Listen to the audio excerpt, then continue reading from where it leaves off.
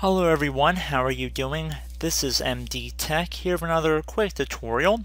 Today I'm going to show you guys how to either turn DEP on or off on your Windows device. So DEP is short for Data Execution Prevention, which is a system level memory protection feature that I believe was started back in the Windows XP days. Basically, the functionality of DEP surrounds the system's ability to mark memory as non-executable. And by doing this, it will make it harder to exploit buffer overruns on your computer. So basic fail-safe to help protect your computer and other kinds of exploits. Now, whether they're malicious or not, that's another question. But in this brief tutorial, I will be showing you guys how to enable or disable that with a very simple command. So we're going to jump right into it, and we're going to start by right-clicking on the Start button. And then you want to left click on where it says Command Prompt Admin from this list. Okay, so if you receive a user account control window asking if you want to allow this app to make changes to your device, you want to select Yes. Now, depending on what we want to do, the commands will be different. Now, assuming that 95% of you want to turn it off, we're going to start with that. So what we're going to do is type in bcd, all lowercase, edit.exe. It should all be one word at this point, so bcdedit.exe space / set, S-E-T. Then you want to do another space.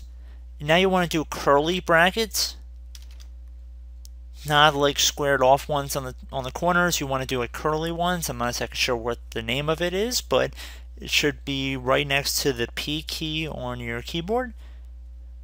At least most keyboards to my understanding. So you want to type in current, C-U-R-R-E-N-T. Then you want to do an end curly bracket, so you want to close it off. Then you want to do another space.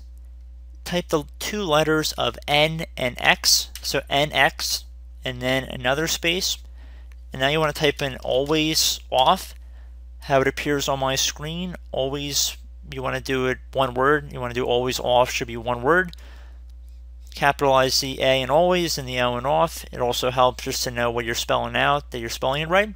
And then once you're done doing that, you want to hit enter on your keyboard. It should say the operation completed successfully. Now, if you're looking to turn on DEP, you're going to type in bcd edit.exe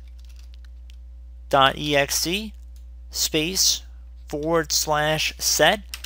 And then you do another space. Now we're going to do those curly brackets again. So current, another space, NX space always on. Always on should be one word. The A in always should be capitalized, and the O in on should be capitalized.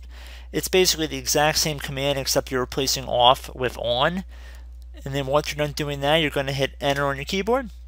It should say the operation completed successfully. At this point, you can close out of the administrative command line window, and I would recommend restarting your computer, and your changes should take effect. So I hope this brief tutorial helped you guys out, and I will catch you in the next tutorial. Goodbye.